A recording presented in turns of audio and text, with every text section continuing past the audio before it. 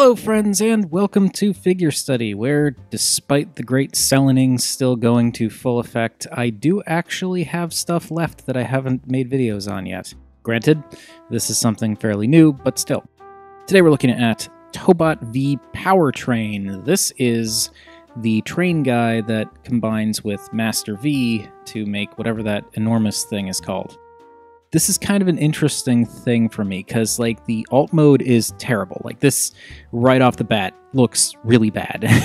And I'll get into more detail when I split it in half, and we can look at it in more detail with things up closer, but this alt mode's not great. It is not great. It is very messy. Like, Tokuger stuff was less messy than this.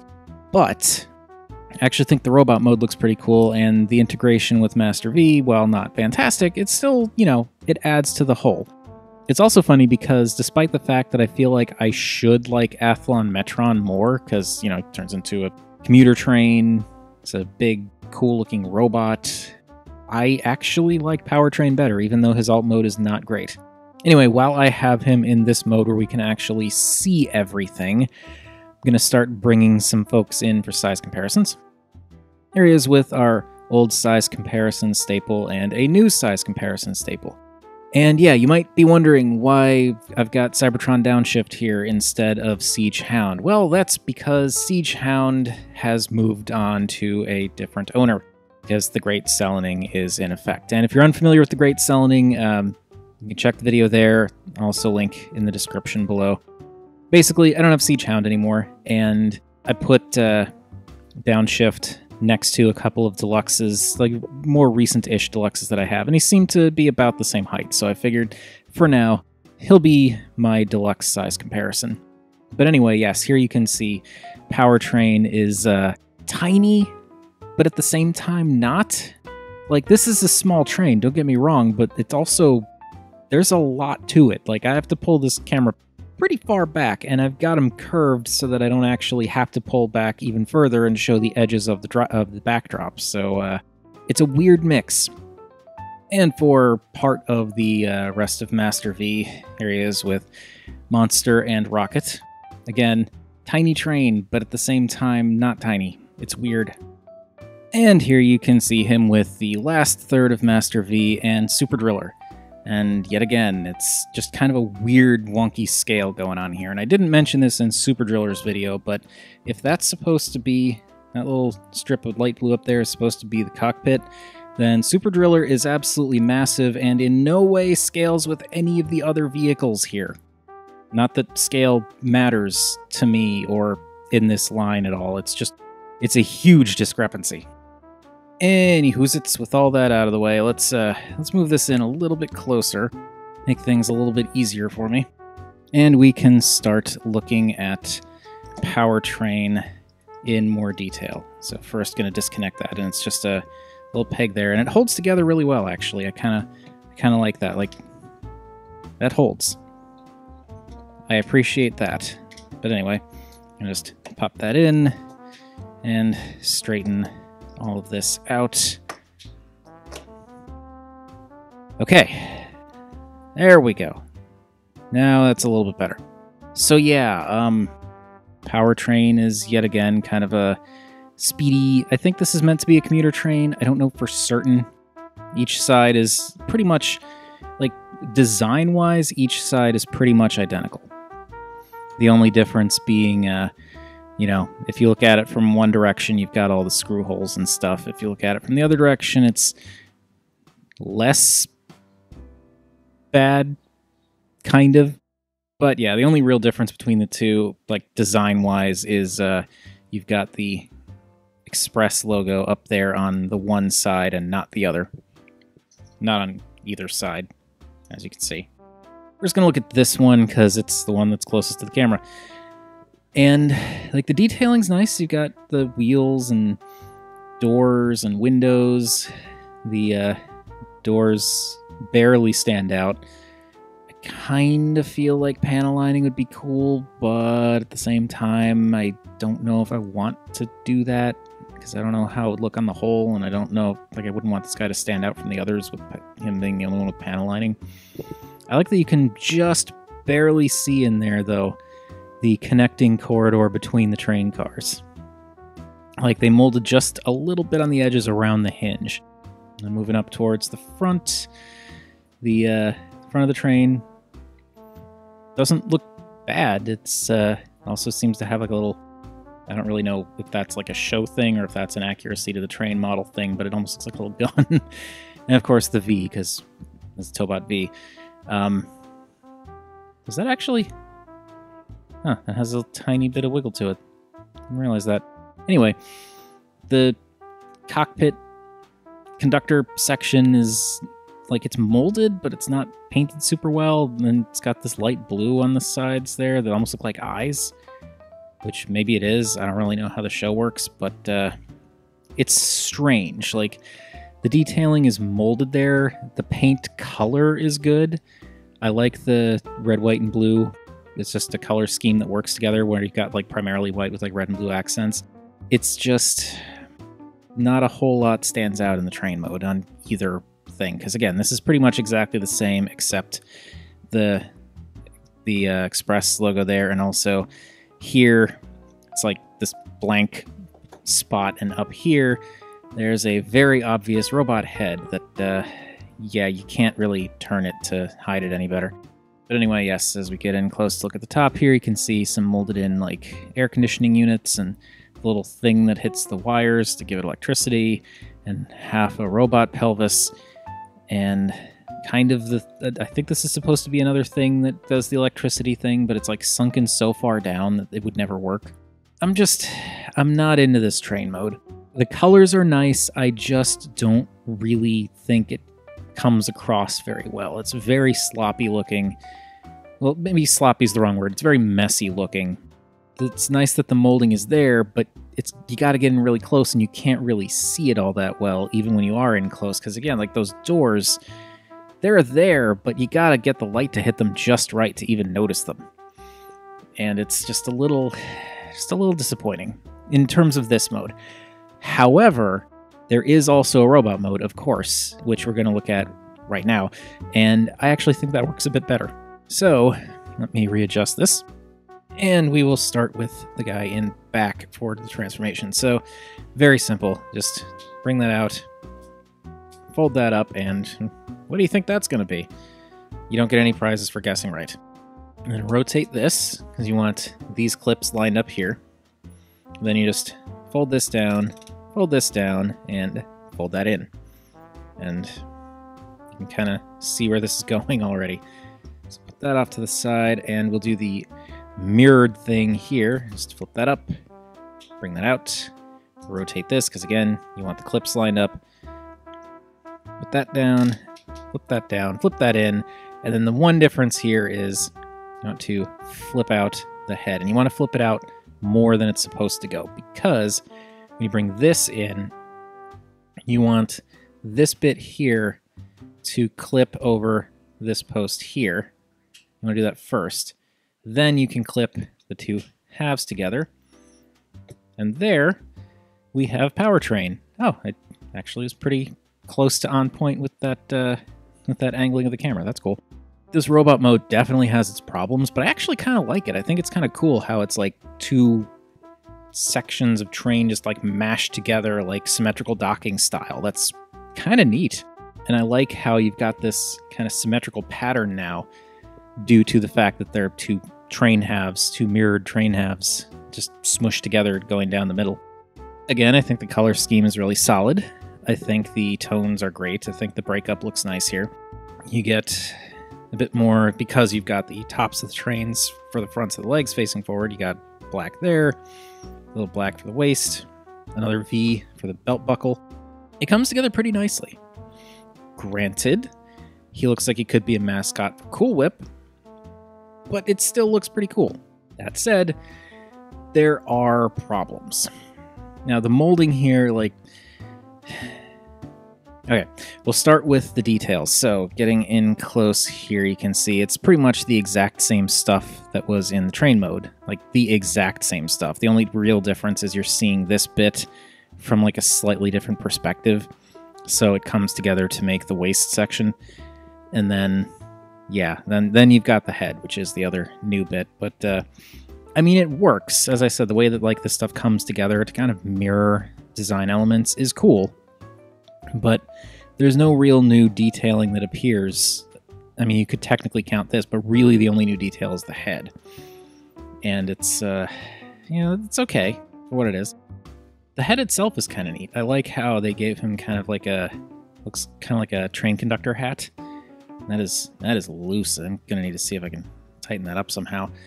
But it looks cool. They've got it broken up a bit, which is nice. It's not just like a solid blue. I like that it's kind of that core blue, but then you've got the gray face with the light blue eyes that barely stand out because the brim of the hat is so far out. But then also like the dark gray for the ear bits and the orange. I really like the orange coming through the blue there and kind of spreading out along the brim of the hat. And they even gave him a little robo beard like mine. I appreciate the homage, Young Toys.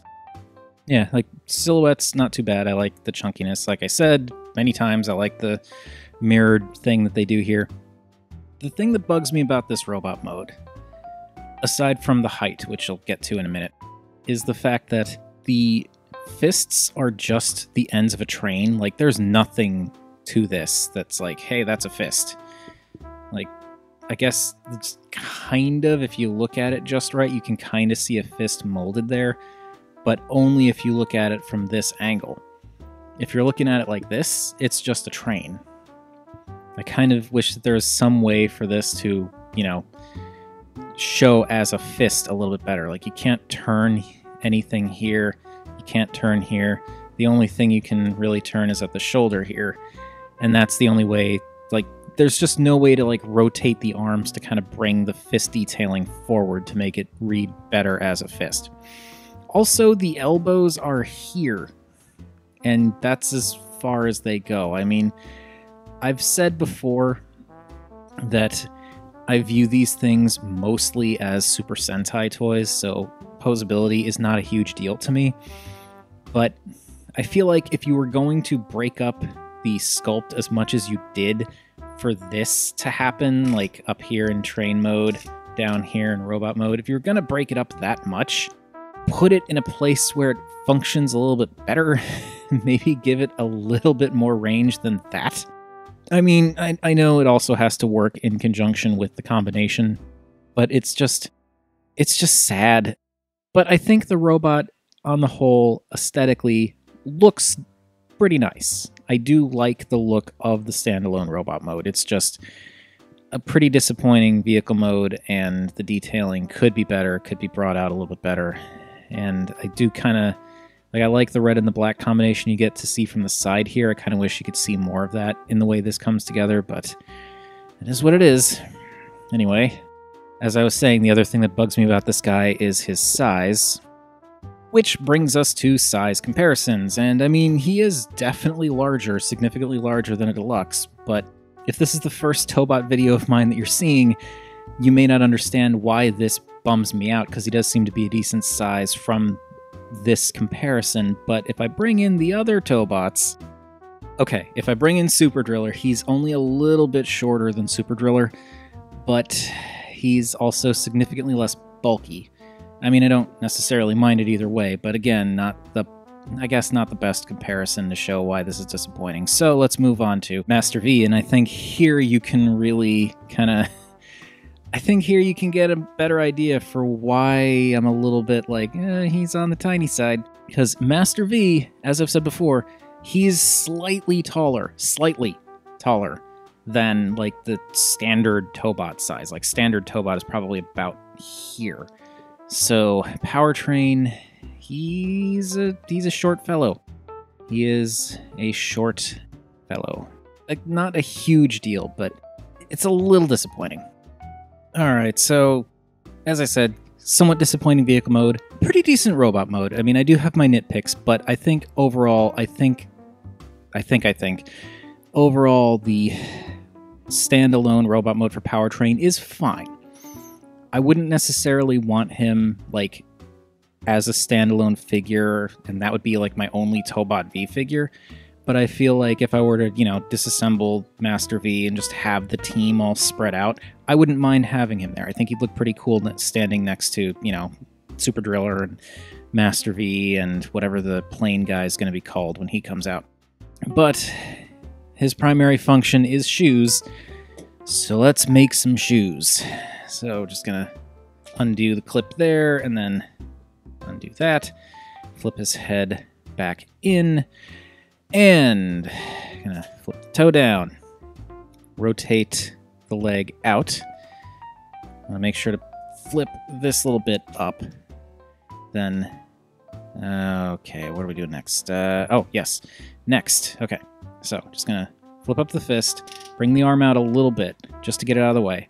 Rotate this all the way around, and you'll see there's actually a clip on the underside of the arm here. That's gonna go in there. So fold that down, and that'll clip in there. Then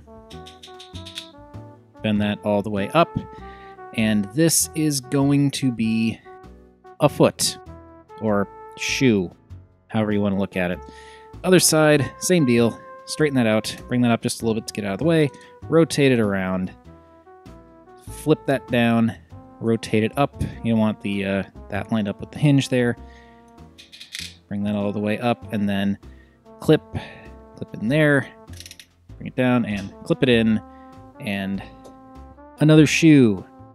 We're going to bring in Master V's pants, because it's just going to be easier, because, you know, with just the pants, it's just lighter. So, going to unclip the wheels on the bottom here, and you don't have to move these wheels out. It is shown in the instructions, and I think it does kind of help to kind of fully bulk out the legs, but rotate those out, and then, whoop, aha, I already screwed up. I bet some of you caught that.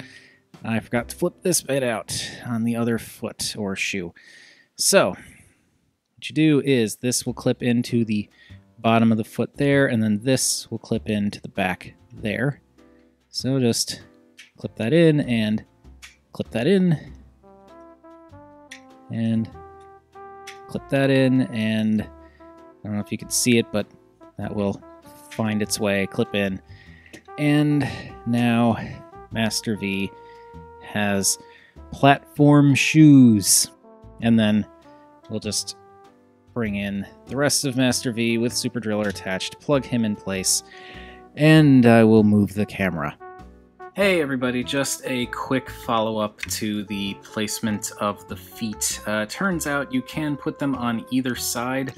I don't have the directions handy to know which one is the correct side, but in terms of how it all works out, it pretty much functions the same either way, and if you have the screws facing out, then you actually get these pelvis pieces kind of out of the way, which gives the ankles just a little bit cleaner of a look on the inside, and it kind of works with the silhouette of the wheels on the outside, so just thought y'all should know. And so, here we have Master V with his platform shoes on, and he's definitely taller. I guess it's not bad. I mean, I like the way the legs bulk out a bit. It kind of helps in terms of syncing up a little bit better with the increased bulk he's got in the torso now. The shoes, I don't know, they're a little too narrow, and they come forward a little bit too far. I know limitations of the toy and all that. I'm just saying, proportionally speaking, I feel like while it's great they make him taller, these are still a little bit weird in terms of their proportions. Just a little bit.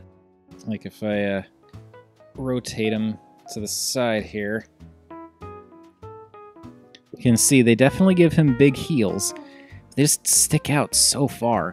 And like, if you wanted to, I guess you could pop these up and put them back up there, and just to kind of change things up a little bit, but that kind of makes it look even more like clown shoes, because at least when you have the foot down here, it kind of semi-tapers into this going on here, so it's okay.